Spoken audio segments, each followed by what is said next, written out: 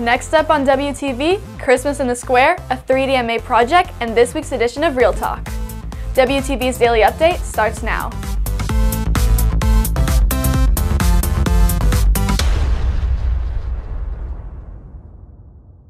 Hey there, Red Hawk Nation! Today is Friday, December 21st, and I'm Neta with today's Daily Update, brought to you by Wingspan TV.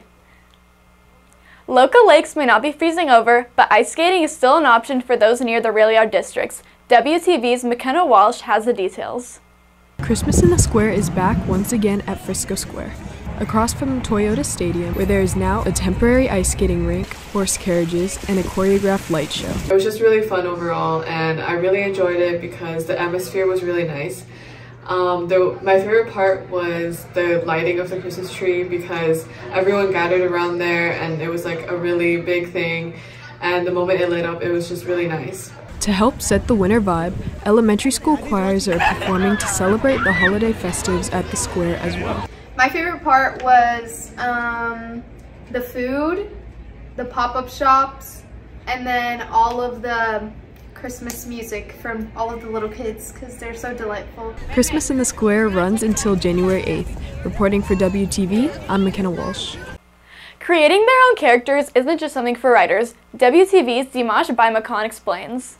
Students in the 3D modeling and animation class are moving from inanimate object to creating new characters of their own choice. Well, for this project, they're actually modeling a character. It's a whole different process because there's curved shapes, and they use what are called reference images. So you have reference images in the software, and then they try to fit the model and shape the model to that. Students use a modeling software called Maya, which allows them to use their imagination and create new characters. I think it's really cool. Like, it has a lot of different tools, and the software is like really flexible. Like, it allows me to do whatever I want to, really. The skills that are taught in this class provide a foundation for students to possibly pursue future 3D modeling opportunities. Reporting for WTV, I am Dimash Baimakan. With the 2023-2024 school year being halfway over, it's time to select our courses for next year. WTV has the details. During the final weeks of this year, students had the opportunity to change their course selections for next year. If students have not changed their courses yet, the deadline is today, and all changes must be submitted by then. But unlike years past, students will not have a window April to make changes, with everything happening a little sooner, according to lead counselor Amanda Zambezi. So right now you can make any changes to your classes for your four-year plan, but mostly for next year is what we're looking at. Reporting for WTV, I'm Haley Johnson. Some people like to go all out on their holiday decorations, and journalism teacher Brian Higgins is not an exception as he embraces his inner Clark Griswold in this week's edition of My Life As. My daughter Piper is the one that helps me, so we walk outside and she usually pushes the button on the Wi-Fi outlet to turn everything on. I can also do it on my phone, but she likes to push the button. So once everything's powered up, we just walk around the yard to make sure everything looks how it should be. Sometimes we have to help the inflatables. They get caught up on the strings. I've been buying these inflatables over the last probably 10 years or so. It started with one, and it's grown into a kind of a crazy obsession that just makes me smile. I think we have about 28 inflatables. There's lights in the planters on the tree. There's lights around the yard and, of course, around the house. So I do my best to embrace my inner Clark Griswold from Christmas Vacation. And it's a little bit extreme, but when I see people stop and look at our decorations, it makes me smile. And I like to stand out there and look at everything because it just makes me happy. And sometimes that's, all you need in a day is just a little smile. So that's my life as Clark Griswold. On this episode of STEM Spotlight, potential and kinetic energy are at the heart of a recent AP Physics lab. WTV's Haris Rahman explains. 3, 2, 1.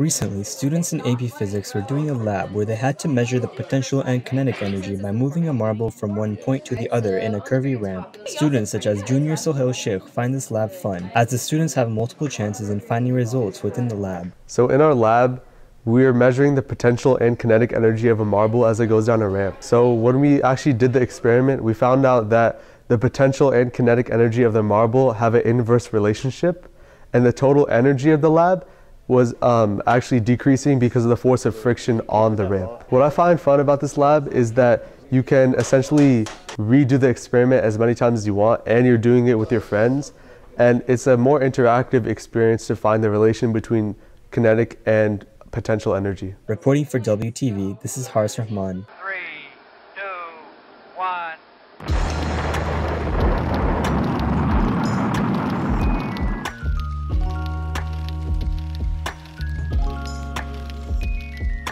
Winter break starts tomorrow, and in today's Real Talk, WTV's Natalia Soto asked students all about it.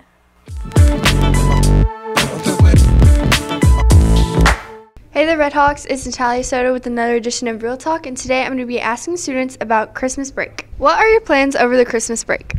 I don't really have anything planned, just to stay home and relax. Yeah, for real, I'm finna go to my mom's house and go chill for a little bit. Hang out with friends and family, pretty much.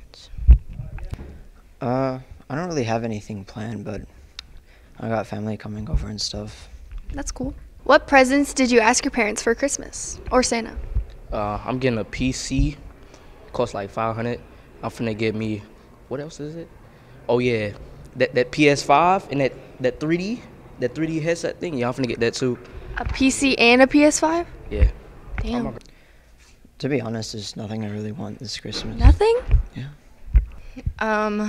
A new phone, because I have a really old one. I didn't ask for too much this year. A new Polaroid because mine broke, but yeah. Do you have any traditions you do over the holiday break? My uncle owns a ranch in Arlington, I think, and we go there and just meet up and stuff. That's cool. Nah. It's okay. Not really. Me and my family, we like to go to North Carolina, but we're not doing it this year. We always do a little potluck, and we all cook and bring stuff. So. Do you think Santa's real? No. Okay. No. Yeah. Definitely. Yes. Yeah. Let's go. Got another one. Reporting for WTV, I'm Natalia Soto.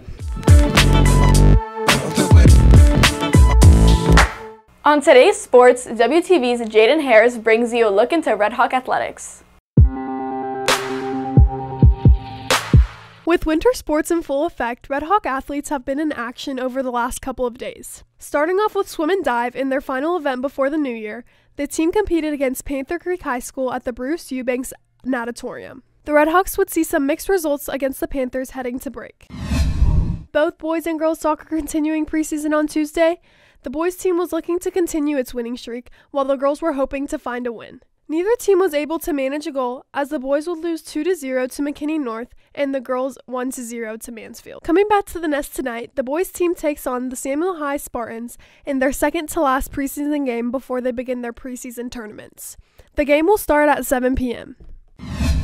The boys wrestling team went to Independence High School yesterday to take on multiple district opponents. Overall, the team would finish 2-4 with just too many holes to fill for the Red Hawks to overcome against teams like Frisco and Reedy.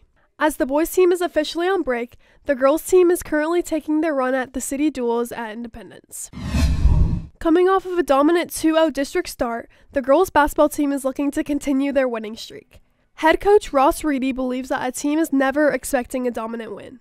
You're never really expecting that. With that said, we are expecting to be able to go out there, use each other, play our assignments, follow the scout report, do the things we're both individually and collectively, the things that we do well, and hopefully that puts us in a position to have some success. After losing 4 games straight, the team has surged back, winning their last 5 games. So we're starting to play basketball, pretty good basketball. We've been on a 4-game losing streak, and since we've won 5 in a row against some really quality ball clubs. The game will start at 5:45 p.m. at Emerson. Coming off of a challenging non-district schedule, the boys basketball team is looking to start the district season off right with a win against Emerson tonight. The team will hit the court after the girls' game with a tip-off at 7 p.m. Reporting for WTV, I am Jaden Harris. If you're looking for more from Wingspan, you can follow us at Liberty Wingspan on Twitter, Instagram, and Facebook, or visit our award-winning website, libertywingspan.com. That's it for today's Daily Update. This is Neta for Wingspan TV.